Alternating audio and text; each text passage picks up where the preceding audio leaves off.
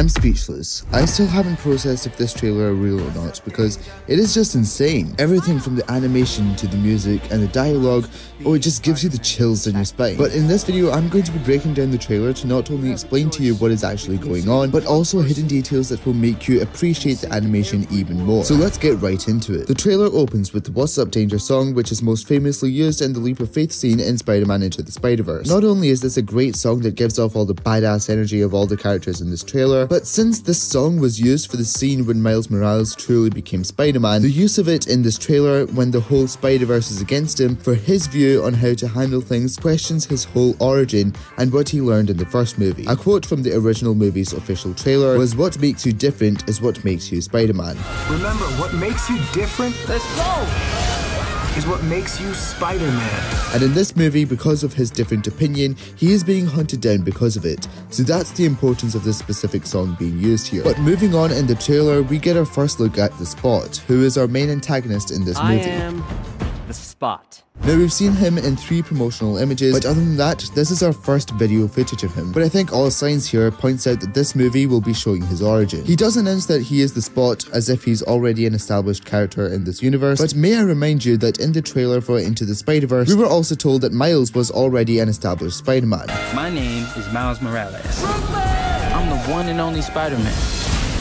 At least that's what I thought. When in fact he wasn't, and the movie was his origin. And that same trick can still be used here for the Spot, because if we look at the frames before, he's attempting to steal money out of the ATM, but when thinking his powers will allow him to reach inside it, he ends up opening a portal on its surface and reaching out for groceries by accident. And there's other details like the bread falling out his stomach, and further in the trailer when Miles is in his parents' meeting, you can see that after failing to steal the money inside the ATM, he decides to just take the entire ATM itself, but then fails to do so when the portal opens behind him and falls right on top of him. All signs here point towards the Spot being new to his powers, and he is still trying to figure them out. Now, what is his powers, you may ask? Well, basically his body is just made up of portals and can open them anywhere throughout the multiverse. So he's the perfect villain for this movie, and I will explain more about it later on in the breakdown. And just to also point out, during the parents' meeting when Rio snaps at Miles for getting a B in Spanish, the effect that you can see is the Puerto Rican flag, as Rio Morales has Puerto Rican heritage, which is why it shows her Spanish side snapping at Miles. And also love to see the Black Lives Matter badge on Miles representing his character's heritage. And Gwen also has a Protect Trans Kids sign in her own room. But back to Rio snapping at Miles. This isn't the first time this was shown in the trailer, as just before a similar situation happened when Miles said whatever to his parents.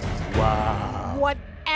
This really pissed off Rio, and no wonder Miles got grounded in this movie. But this is a contrast to the first movie when it was Jefferson who snapped at him, and then later came to talk to him. And in the sequel, it's now his mother who snaps at him and comes to talk to him. Now when Gwen visits Miles in his room, we can see her offering her hand to Miles. Now this shot is a reconstruction of the scene in the final battle of Spider-Man Into the Spider-Verse, where it was Miles who offered the hand to Gwen to save her. Yeah, Editor Cino here. Now that I've actually been able to compare the 2 scenes and see them side by side, I've quickly realised that it's the exact same shot.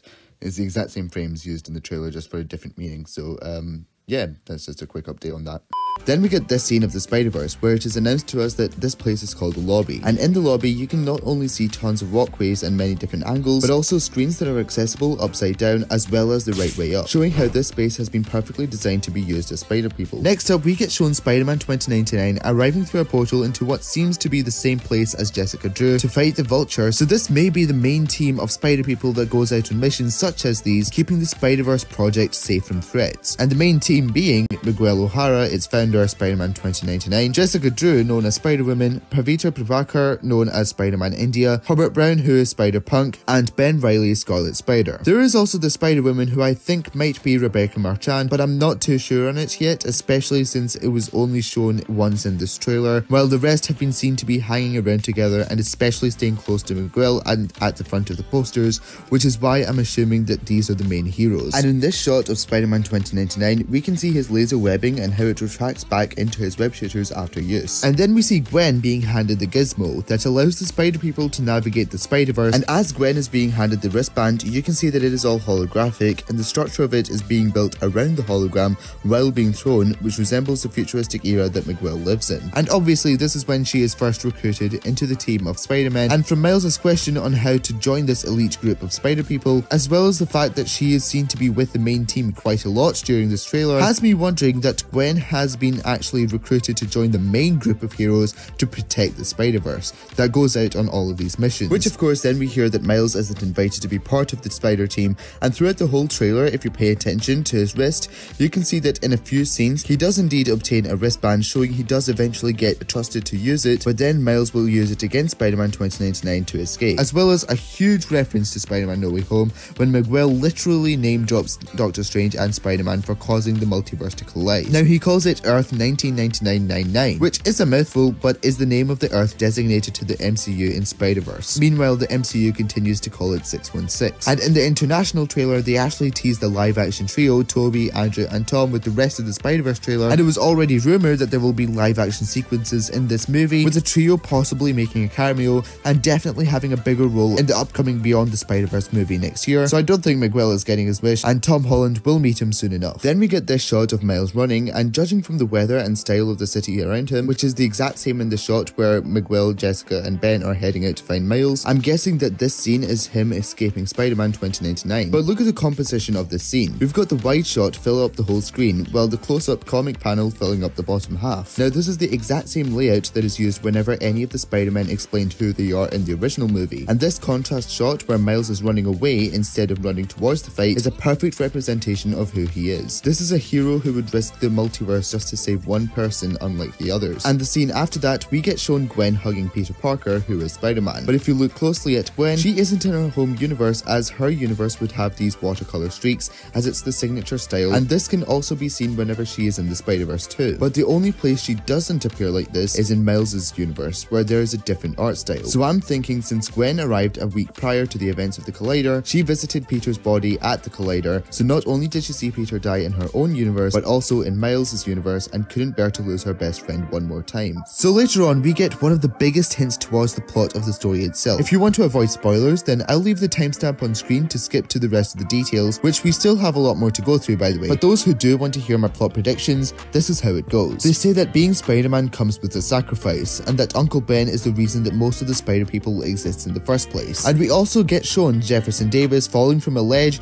meaning Miles knows that his father is in grave danger and he wants to go help him. So taking a look back at the start of the trailer, when Miles first meets the Spot, he taunts him and laughs at him. And may I need to remind you what happened the last time Spider-Man ridiculed someone?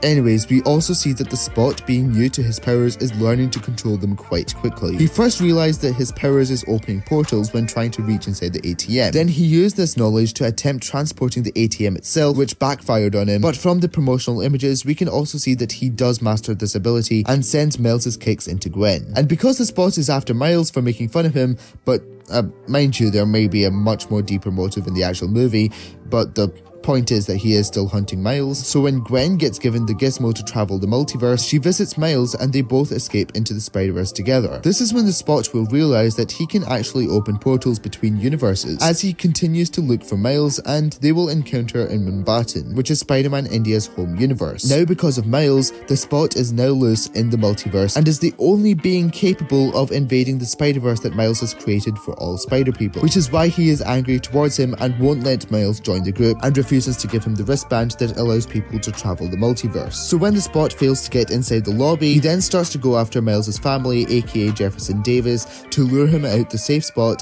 and out into the wild. Spider-Man 2099 and all the others know that if Miles gets out, then the Spot will be back on his tail and the Spider-Verse will never be safe again. So they are willing to leave Miles' dad to die and attempts to convince Miles that Uncle Ben is the same for them. But Miles is the only Spider-Man who still has his parents. In his origin, he learned that what makes you different different is what makes you Spider-Man, and since his family is what he fights for, that's what he wanted to protect the most. So Miles escapes the Spider-Verse, goes on the run across universes, which is when we get all these scenes of being hunted by spider people, as well as now being exposed to the Spot. And then to retaliate, Miles might go across other universes in search of other spider people who are banished from the team and who believe in Miles' cause. Candidates being Tom Holland, Tobey Maguire, and Andrew Garfield, who all work together, risking the multiverse just to give the villains a second chance, just like Miles is trying to risk the multiverse to save his father. Which is where the movie might end and leads to a multiversal Spider-Man civil war in Spider-Man Beyond the Spider-Verse. This is just a prediction or a theory of what the story might be about, and isn't likely to be accurate. But moving on from the plot, we also see when Miles is swinging through Mumbattan, the sun glare is represented in this oriental pattern,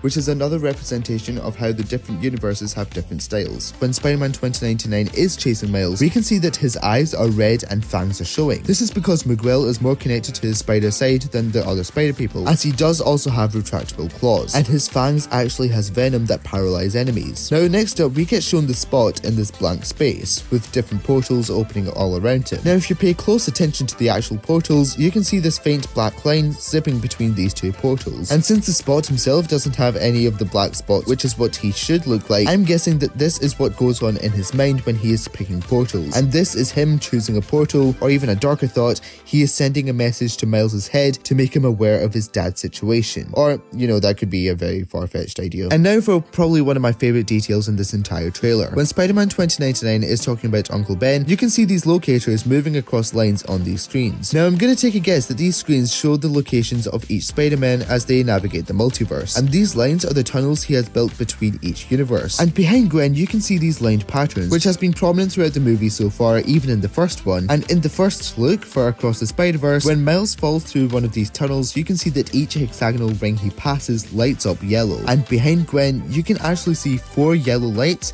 moving down these lines, meaning that each of these lines are a path through the multiverse, and where the paths meet is a universe itself, and you can literally see Spider-Man as they travel through the Spider-Verse in person as well as trackers on screen. Now how incredible is that attention to detail? The animators who worked on this deserve so much praise because they truly have thought about every little streak of paint. Echo on a signal, you wind up with a formula for interdimensional energy creation a mass light alone can't possibly explain. Come on guys, I can't be the only one in the class.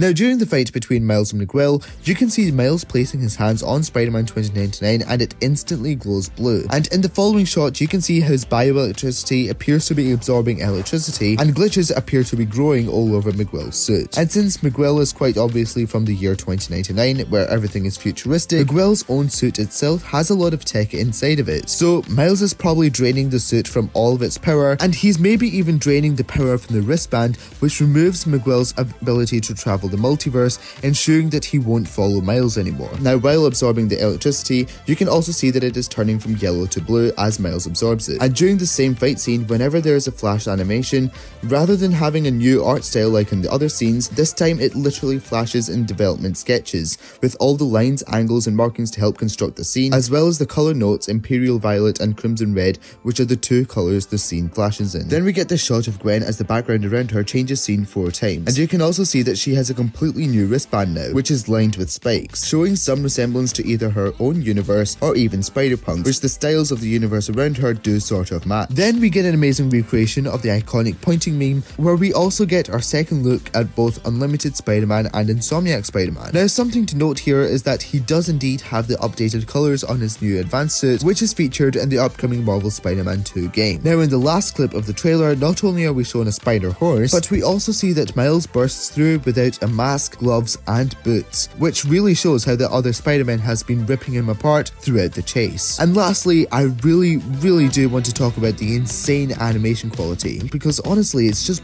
bonkers. Spider-Man Into the Spider-Verse has already revolutionized animated movies as more of a form of medium rather than a genre itself, and that has influenced movies such as Puss in Boots: The Last Wish, as well as the upcoming Teenage Mutant Ninja Turtles Mutant Mayhem later this year. And every time I rewatch Into the Spider-Verse, I'm still to this date blown away by the quality in animation, how unique it is, how artistic it is, and how visually beautiful the end result looks. And I genuinely have no idea how the talented team working on this has managed to take it a completely different tier above that for this movie. The work is truly stunning, and the artistic touch really splashed across more scenes here. From the lighting and glitching effects the portals create, the newspaper strips that fire from Spider-Punk's guitar, the way Spider-Man 2099 paces very badass in the rain while Jessica Drew and Scarlet Spider leaps out of portals behind him, almost an extra year of waiting for this movie has definitely been worth it.